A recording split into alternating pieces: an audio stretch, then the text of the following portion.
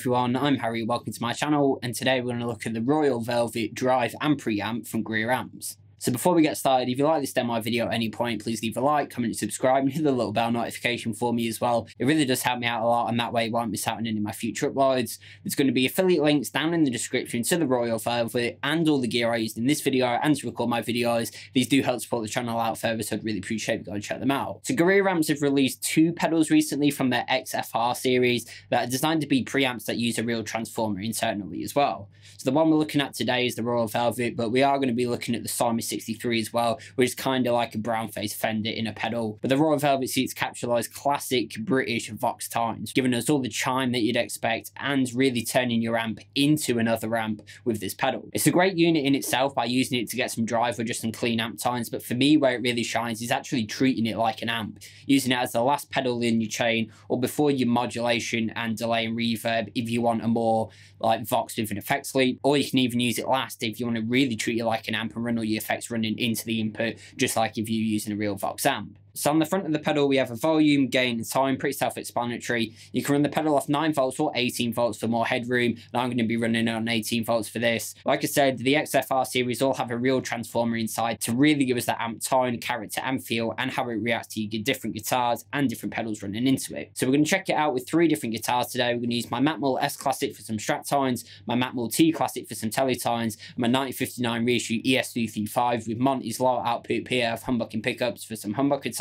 With each guitar, we're going to run the Lightspeed into it as well as running just the pedal by itself, just to hear how it reacts with an overdrive. And then when I'm using the 335, we're going to run some different pedals into there, like modulation, a delay, and so on. So the amp I'm using today is my Hamstead Artist 60 Plus RT, which is one of my favourite clean pedal platform amps. That's running into the Time King Iron Man 2 attenuator, just to knock off a few dBs. And then the speaker's being recorded by a Lewitt MTP 440 dynamic microphone, which is like an SM57 with a tiny bit more bass. So the Macmull S-Classic straight into the amp sounds like this.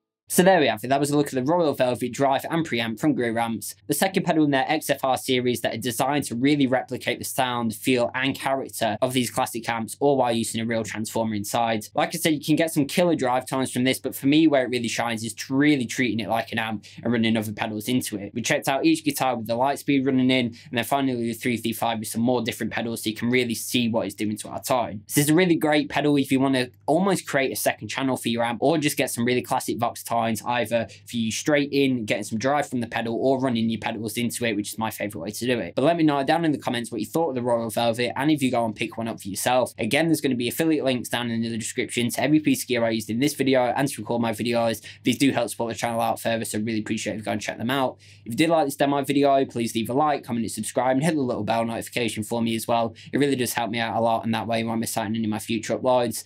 Other than that, go onto my channel, check out some of my playlists, have plenty more lessons, covers, gear demos, how to sound like videos, and anything guitar related. As always, I've been Harry, and thanks for watching.